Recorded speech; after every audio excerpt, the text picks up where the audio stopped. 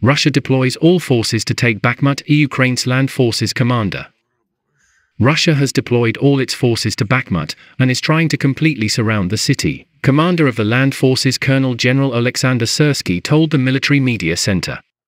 Noting that Russia is conducting offensive actions along all of Ukraine's eastern front, Syrskyi remarked that the fighting is most fierce in the areas of Kreminna, Torske, Bilohorivka, Spirne, but especially in Bakhmut, the epicenter of attacks. The enemy has deployed all its forces and is trying to break through the defense in several directions and completely surround the city. Fighting is ongoing in the north, east and south of the city. Thanks to the courage of our soldiers, the enemy suffers huge losses and once again retreats without success. Unfortunately, we also suffer losses, but much less than our defenders inflict on the enemy. In some areas, our units have partial success, Syrskyi said. Ukraine's military command has defended its decision to maintain the defense of Bakhmut, despite criticism from the US that it is a too costly price to pay for a non-strategic city.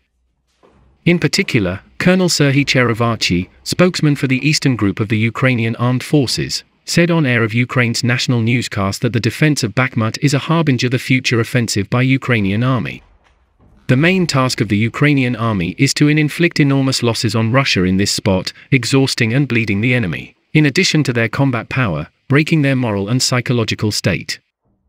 Noting that Russia has failed to take Bakhmut for 8 months, Syrskyi said that while this defense is going on, Ukrainian troops are being trained abroad, and that the current defenders of Bakhmut are preparing the ground for these future brigades to confidently attack this broken enemy and throw him out of Ukraine.